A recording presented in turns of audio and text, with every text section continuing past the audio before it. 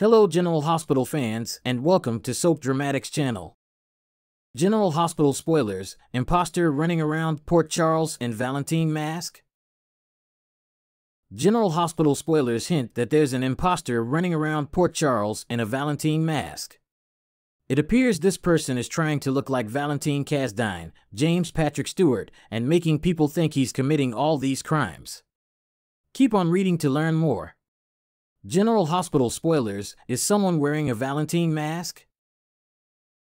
The General Hospital spoilers suggest that there's an imposter who wore the Valentin mask.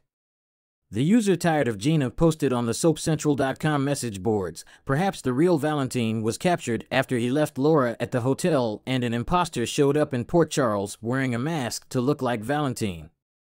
The General Hospital fans took to the thread to share their thoughts. Most don't want another mask story. A similar storyline occurred when Elizabeth Weber, Rebecca Hurst, couldn't tell Jason Morgan, Steve Burton, and Drew Kane, Cameron Matheson, apart, especially when she went to bed with the imposter. Please no more mask stories, one fan declared.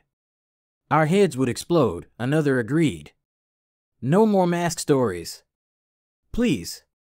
And no matter how romantic he is, no matter how much French he speaks, and no matter how sweetly he sings, I have never and will never trust Valentin, a third noted. General Hospital fans hate that Valentin turned into a villain. Even if he caused these crimes himself, it would be hard for the viewers to watch.